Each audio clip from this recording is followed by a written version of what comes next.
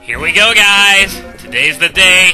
We're gonna be catching Mewtwo. As I said, though, it's just gonna be time-consuming. It's not gonna be very difficult because I brought my Houndour with me, and in case you haven't understood the first 100 times, that Mewtwo can't do a damn thing to a Houndour, despite it being like level 15. Hey, Tiananmen Square much? But enough about that. The last video I mentioned that I would probably end up setting up a blog to be able to continue talking about stuff even after this LP series is over. So I went ahead and opened my own blog. I'm going to provide a link in the movie description just in case you want to check it out. There's exactly one post on there right now. It's nothing too thrilling, but as time goes on, of course, I will keep adding stuff to the blog because, well, it's a blog. You should all know how it works by now. So, that Mewtwo, under normal circumstances, it would be a battle about, guard swapping around its own amnesia boosts because of faulty AI. Because, yes, of course it has Power Swap, Guard Swap, and Amnesia to go along with Psycho Cut, and it will stupidly, every so often, give you its Amnesia boosts, then start boosting again, then using Guard Swap again. So, a good way to try and get rid of those Amnesia boosts, of course, well, no, it's not even tempting to use them because, as I said, it's only offensive move, is Psycho Cut, which is physical. So if you want to get rid of those Amnesia boosts before he uses Guard Swap again, a good strategy is to wait until he passes on those boosts to you, then switch. That will get rid of the Amnesia boosts, so even if it does a Guard Swap, it's not gonna work. Speaking of Power Swap and Guard Swap, I remember back when Diamond and Pearl were first released, there was a huge commotion over those moves because the way it was understood was that it would be the actual stats that were swapped around, not the stat boosts. For example, as I just said, Mewtwo can pass on those Amnesia boosts using Guard Swap, which I guess it's sort of cool as a doubles move, to pass on a massive amount of boosts to a potential sweeper or whatever, but though yeah, the way it was understood was that it would swap the actual stats instead of just the stat boosts, and everyone was like, oh my god, this is so broken, because if you remember, for example, Alakazam gets a Guard Swap, and people just couldn't imagine an Alakazam without Guard Swap, because it would get,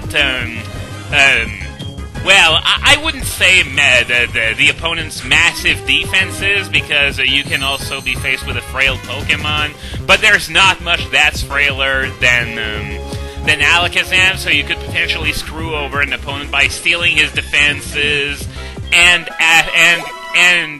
having the opponent ending up with your own really crappy defenses. But it's not how it works. Game Freak at least had the courtesy of thinking that far ahead, and no, thank God. Yeah, and it's sort of sad that I can't use stuff like, Toxic or Will-O-Wisp, or I can't even use Tyranitar to wall that Mewtwo because of the Sandstream. So, why doesn't it have Magic Guard? No. Now that I think about it, this is also another one of the things that you don't even joke about. Mewtwo with Magic Guard. Oh god. Can you imagine that? It's already number 3 in Ubers, behind only Arceus and Kyogre. I think Mewtwo's already good enough without adding any more to the mix. Magic Guard Mewtwo. Oh my god. Just thinking about it, it gives me shivers. Oh crap! Misclick! Sorry about that. I thought for some reason that it was Thunderbolt that was in that slot, but it was Ice Beam. Gotta be more careful from now on. Thank God it doesn't happen too often. I think, well, I wouldn't go and guess how many times this happened, but fortunately I only took 4 damage because of that misclick, as well as wasting a PP of Ice Beam for absolutely nothing, but oh well.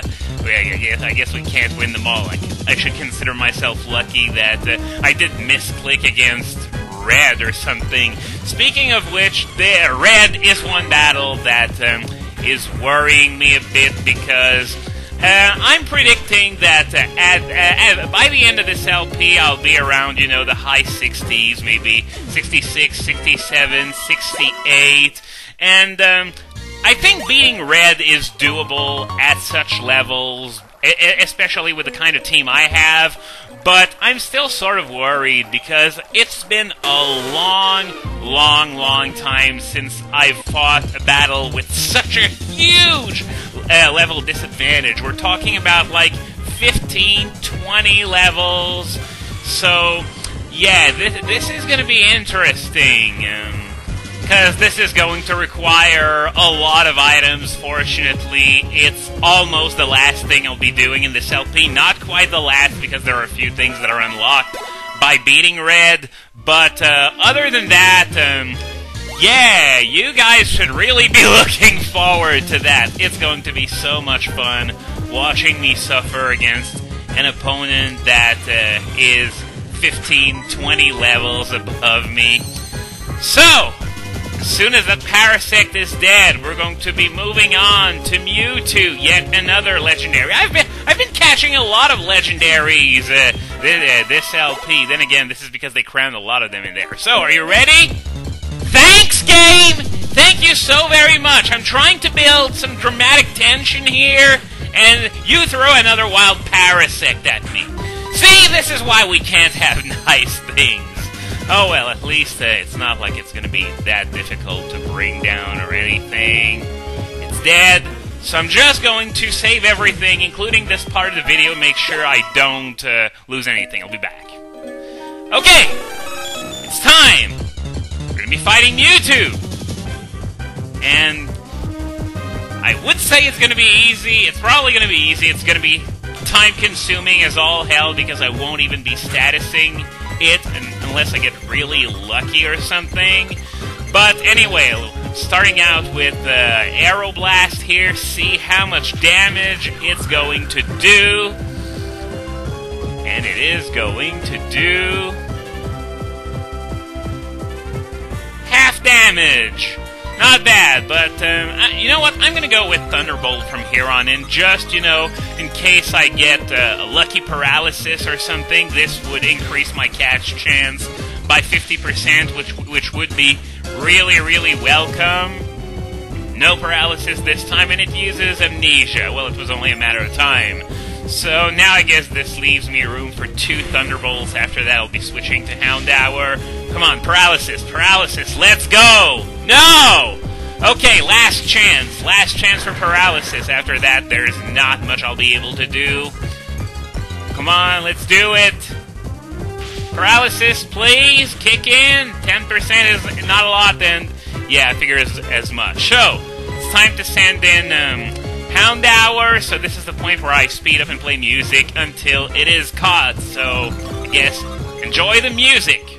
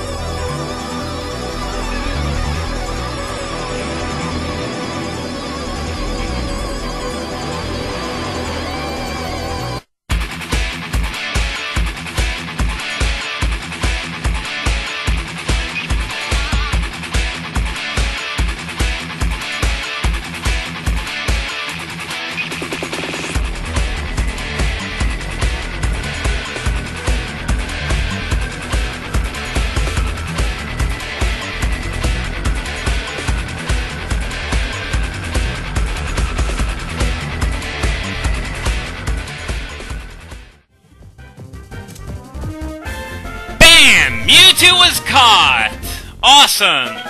It took 14 balls. This is average, maybe slightly better than average given the catch rate of the Dusk Ball. 14 balls, it's okay. I expected it to be a bit longer than that, though, so I can consider myself lucky that it honestly did not take that long. Now, the good news is that behind Mewtwo, there's a ladder that leads right back to the entrance. As you can see, jumping ledge prevents us from going straight to Mewtwo, straight from the entrance. The game designers felt like trolling us a little, just like, you know, in the black and white, in the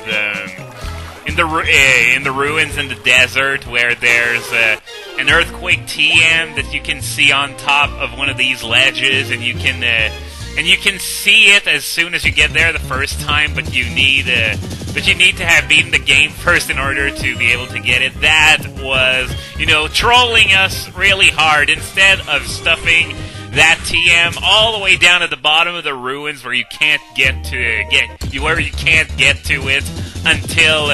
until you've beaten the game, they decide to put it in plain sight of, you know, where you can go the first time you're there. And it's like, hey, there's an earthquake TM. You want it, huh? Well, screw you, can't have it. So now I'm going to be heading back to the Pokemon Center to make some adjustments to my team as well as heal it, because the next thing I'll be doing is going to be going after Zapdos over at the power plant. Remember that you need to have beaten Blue in order to be able to go after Zapdos in the first place, and once Zapdos is beaten, well, that's a requirement for getting Lieutenant Surge's phone number. So I'm going to readjust my team a little. I won't be needing that Houndour anymore, as well as all these HM Slays. Houndour didn't do much, but it honestly really served me well. So I'm going to be switching in Gengar, of course. Come on, can I see?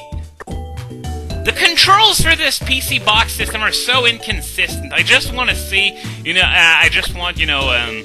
see its nature, but it looks like the game's not gonna have any of it. Okay, let's see.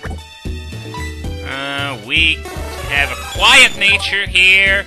Boost special attack, lowers speed. Okay. Alright, I could have just taken a look at the top screen and saved myself a lot of trouble. I'm a moron. So join me next time for more legendary catching. Once again, I'm an idiot. I'm having a really off day here. What I meant to do now, it was to go and buy some Dusk Balls, because I'm going to need some for Zapdos and Moltres. Don't worry, I'm going to be fighting Zapdos at night since it's an outdoors battle. So, let's see. How many do I need? I got 16, so I'm going to buy 24, I guess. That's going to total 40, which hopefully should be enough for Zapdos and Moltres. Now, Zapdos has been my bitch for life so far in this LP series. 2 balls, 2 catches. Will I be able to complete the hat trick next time? Or will it break out of a Pokeball for the first time? Tune in to Let's Play Pokemon Soul Silver Part 119 to find out.